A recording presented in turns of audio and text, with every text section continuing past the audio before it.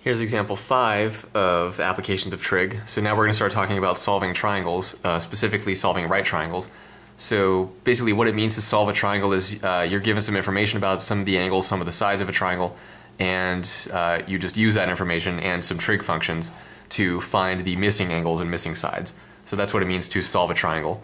And here we're dealing with right triangles. So in triangle ABC, also if you want to copy this worksheet to follow along with, check the video description. There's a link in there. You can click that link and get a copy of this. So anyway, example 5. In triangle ABC, angle B is 20 degrees, angle C is 90 degrees, and little b is 3. Find the values of big A, little a, and C. So the custom, so first we're talking about right triangles. We know C is 90 degrees, so we have a right angle. So the custom here is to have capital letters as the names of the angles, and then the side opposite those are the corresponding lowercase letters. So we'll call this A, and C has to be our 90-degree angle. So here's C, and then here's B. Okay. So so here's angle big B. So little b is the one directly across from that. Okay, the side opposite angle B is little b, and we're told that it's 3. Okay. Also, we're given that angle B is 20 degrees. Okay, 20 degrees. Okay, and we need to find capital A, lowercase a, and lowercase c.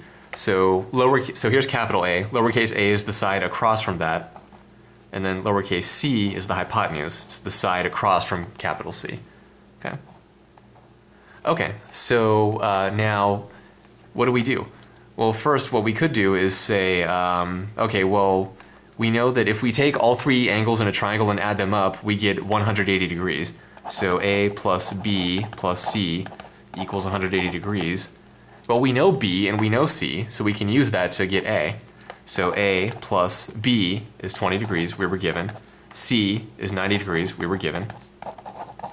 Okay.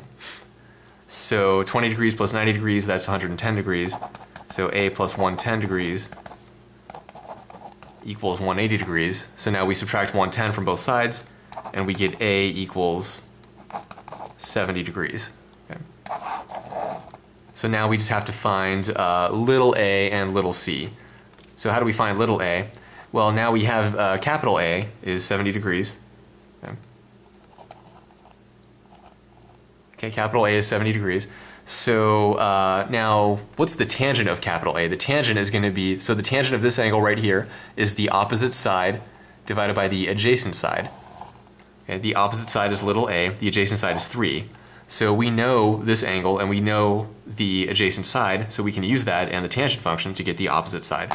Okay, so tangent of capital A equals little a over 3. Okay. Well, again, we just found capital A, and it's exactly equal to 70 degrees. So that's nice that we have an exact value, because we want to avoid using approximations to find new values wherever we can. And in this case, it's nice that we have an exact value here, so that's good. Okay. So tangent of 70 degrees is A over 3. So then multiply both sides by 3, and then 3 times the tangent of 70 degrees equals A. Okay, so let's go ahead and toss that into a calculator and see what we get. So we'll turn it on and zoom in a little bit here. Make sure that we're in the degree mode because we're dealing with degrees and not radians. So what we have is 3 times the tangent of 70 degrees, and that's approximately 8.24. So we'll just round out to 2 decimal places, 8.24. Okay, so little a is approximately 8.24. Okay, and we weren't given any units or anything, so we'll just leave it like that. Or we could just write the word units, but let's avoid that. Okay, so we have capital A, we have lowercase a, now we just need lowercase c.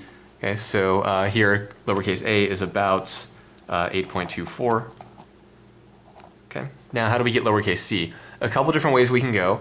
One way might be, okay, let's say cosine of 20 degrees equals little a over little c, right? So here's 20 degrees. Cosine is the adjacent over the hypotenuse, okay? But we don't want to do that, and the reason we don't want to do that is because little a is an approximation, And like we briefly mentioned earlier, it's a really good idea to avoid using approximations if you can. And the reason is that if you use an approximation to get another value, then that other value that you get might be a little inaccurate, okay? Now we could use this value for a 3 tangent 70 degrees. We could do this and use this value because it's more of an exact value, but that's kind of overkill. It'll be kind of messy, and we're just kind of putting more stuff into a calculator that we don't really need.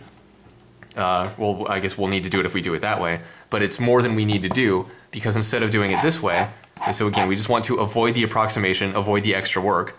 What we could say instead is we can use the sine of 20 degrees, okay? Or we could use the cosine of 70 degrees, either way. But anyway, let's say sine, okay, so actually sine of angle B, okay, sine of the angle B is going to be opposites over hypotenuse, so sine of angle B is going to be 3 over little c. So sine of 20 degrees equals 3 over little c. Okay, so let's multiply both sides by little c, so we get c times the sine of 20 degrees equals 3. Okay, and now we just divide both sides by the sine of 20 degrees, so when we do that, we get c equals 3 divided by the sine of 20 degrees. Okay, so now we can toss that into a calculator. So 3 divided by the sine of 20 degrees, let's see what we get. Okay, so again, make sure that we're in the degree mode. Degrees, DEG, deg for degree. So we have 3 divided by the sine of 20 degrees, and that's approximately equal to 8.77. Okay, so again, we'll just round to 2 decimal places. 8.77. So little c is approximately 8.77 units. We don't really know the units, so we'll just say that, 8.77. Okay. So that's pretty much it for example 5. This is an example of solving a right triangle. So we were given 2 of the angles and 1 of the sides. Okay. So we were given a side angle angle. Side angle angle is what we were given here. Okay. And since we had 2 angles, we can get the other one right away, just remembering that if you add up all 3 angles, you get 180 degrees. And then after that, we just use basic trig functions, tangent and then sine, to get the other sides. And again, avoid using approximations to get other items, to get other sides and angles if you can. Okay, if you can avoid using the approximations, definitely avoid them.